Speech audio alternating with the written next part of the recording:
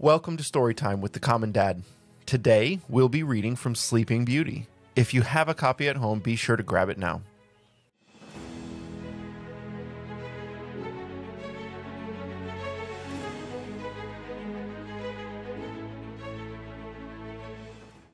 Once upon a time, there lived a king and queen who had no children. They longed very much for a child. And when at last they had a little daughter, they were both delighted, and great rejoicings took place. When the time came for the little princess to be christened, the king made a great feast and invited all but one of the fairies in his kingdom to be godmothers. There happened to be 13 fairies in the kingdom, but as the king had only 12 gold plates, he had to leave one of them out. The 12 fairies that were invited came to the christening and presented the little princess with the best gifts in their possession. One gave her beauty, one gave her wisdom, another grace, another goodness, until all but one had presented their offerings.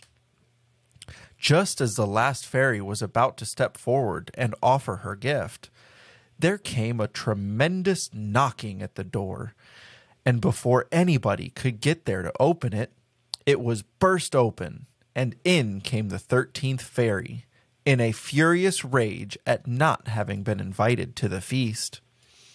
When she saw the gifts which the other fairies had presented the child, she laughed and exclaimed, "A lot of good all this beauty and virtue and wealth will do to you, my pretty princess. You shall pay for the slight your royal father has put upon me." Then, turning to the terrified king and queen, she said in a loud voice, "When the princess is 15 years old, she shall prick her finger with a spindle and die." Having said this, she flew away as noisily as she came. The king and queen were in despair, and the courtiers stood aghast at the terrible disaster, while the little princess began to cry piteously, as if she knew the fate in store for her. Then the 12th fairy stepped forward. "Do not be afraid," she said.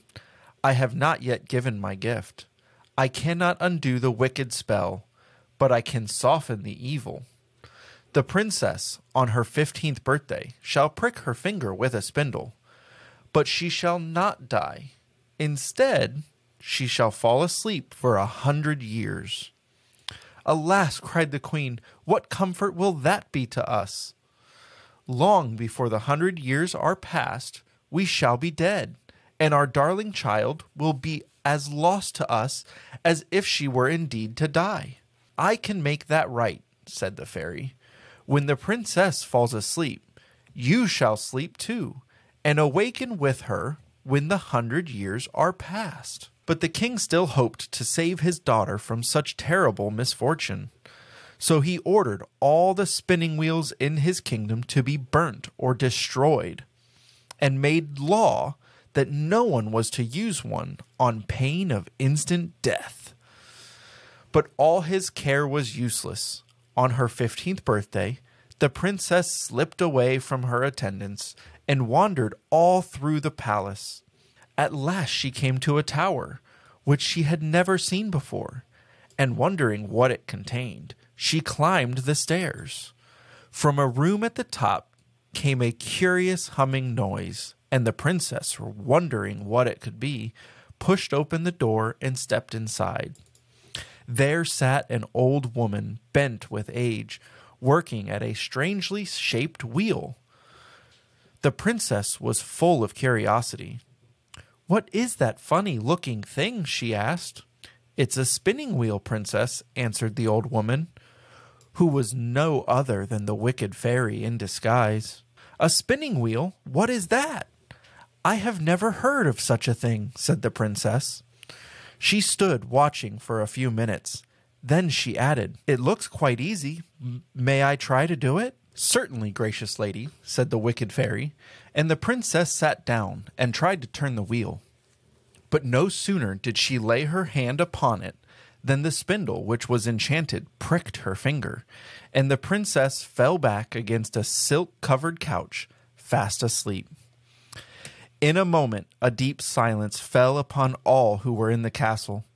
The king fell asleep in the midst of his counselors, the queen with her ladies in waiting, the horses in the stable, the pigeons on the roof, the flies upon the wall, and even the very fire upon the earth fell asleep. The meat which was cooking in the kitchen ceased to frizzle, and the cook, who was just about to box the kitchen boy's ears, fell asleep with her hand outstretched, and began to snore aloud. The butler, who was tasting the ale, fell asleep with the jug at his lips.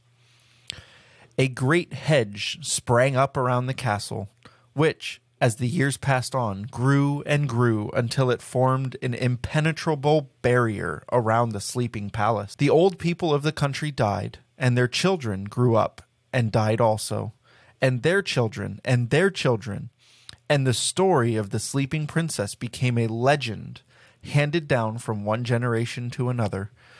A cloud of mystery as thick and impenetrable as the hedge of thorns lay over the castle. Many brave and gallant princes tried to force their way through the magic hedge in order to solve the mystery and see for themselves the beautiful maiden who lay in an enchanted sleep behind that thorny barrier.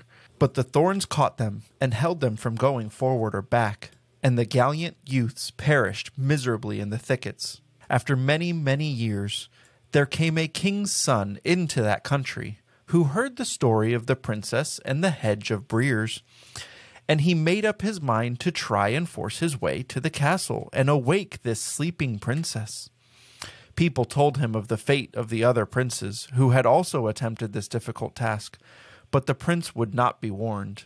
I have made up my mind to see this maiden, of whose beauty I have heard so many wonderful tales, he cried.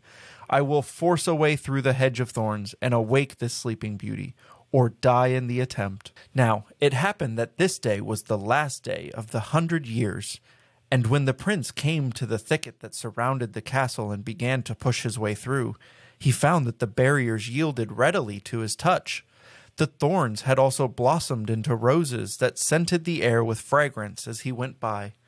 Primroses sprang up before his feet and made a pathway to lead him straight to the castle gates, and the birds suddenly broke forth into singing, as if to tell the world that the 100 years of enchantment were over, and the princess about to be awakened from her long sleep. The prince passed through the council chamber, where the king and his counselors were sleeping, through the room where the queen and her ladies slept. He passed on from hall to hall, climbed from stair to stair, until at last he reached the tower chamber where the sleeping princess lay. For a moment he stood and gazed in wonder at her lovely face, and then he sank on his knees beside her and kissed her as she lay asleep. Instantly the spell was broken. The king and queen awoke, and all the courtiers with them. The horses neighed in the stables and shook their glossy manes. The pigeons cooed upon the roof. The flies on the wall moved again. The fire burnt up brightly, and the meat in the kitchen began to frizzle once more as the spit turned round. The cook gave the kitchen boy the tremendous box on the ear that she had started to give him 100 years ago, and everything and everybody went on just as usual, as if nothing at all out of the common had occurred. And up in the tower chamber, the princess opened her eyes to meet the gaze of the prince, who had dared to risk his life for her sake. And up in the tower chamber, the princess opened her eyes to meet the gaze of the prince, who had dared to risk his life for her sake. What they said to each other nobody quite knows, for nobody was there to hear or see. But whatever it was, it must have been something very satisfactory, for very soon after they were married and lived happily ever afterwards. Thank you so much for reading along with me. I hope you had as much fun as I did. Be sure to ask your parents to like and subscribe to this channel so you get notified every time we share a new story.